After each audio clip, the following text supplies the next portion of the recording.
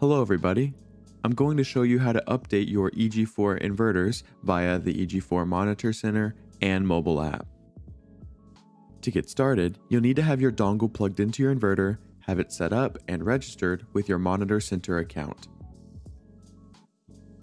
Log in on the Monitor Center at monitor.eg4electronics.com. Once you're logged in, you can actually check the serial numbers of your inverters to see which one you're needing to update. Go to the Maintenance tab and click on the Remote Update section, and that'll bring you to the Firmware Update area. I only have one inverter connected, so this is pretty easy to figure out which one I need.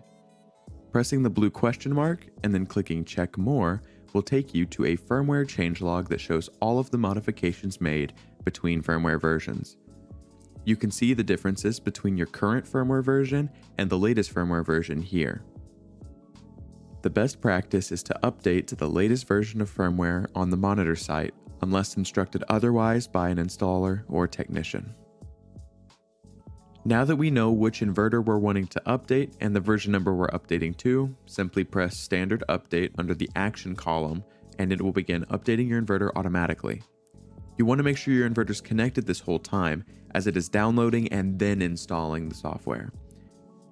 You'll see that for the 18 kPV, there are 4 digits after the 4-letter code FAAB-1514. These are split into 2 different firmwares, where you have XX, 2 digits, and then 2 digits XX. I'm only updating one for the time being, but in most cases you will see 2. The 6000 XP is a little different though, as you'll see there are 6 digits after the CCAA. There are 3 firmware versions associated with those 6 digits, where you have, 2 digits and then the X's fill in the other slots. If you are interrupted during your firmware update process and your numbers misalign, you can use the changelog to figure out which numbers correlate with which. Please note that the update status of success means that the inverter successfully downloaded the firmware and will need to start installing it. It'll do that automatically, but that is not tracked through the web monitor. Once the firmware installation is done, you will need to restart your inverter. In most cases, this will also happen automatically, but it's always best to be around to make sure everything goes smoothly.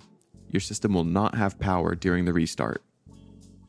Now that we've updated our inverter through the Monitor Center, let's take a look at the mobile app.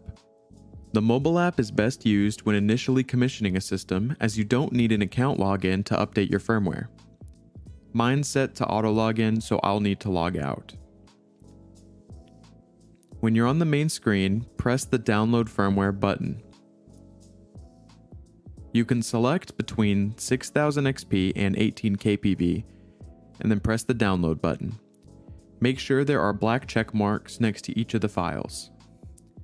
From here, go to your Wi-Fi settings and connect to your Wi-Fi dongle.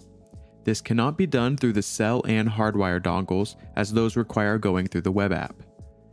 Turning off mobile data also helps to ensure that you're connecting to the dongle.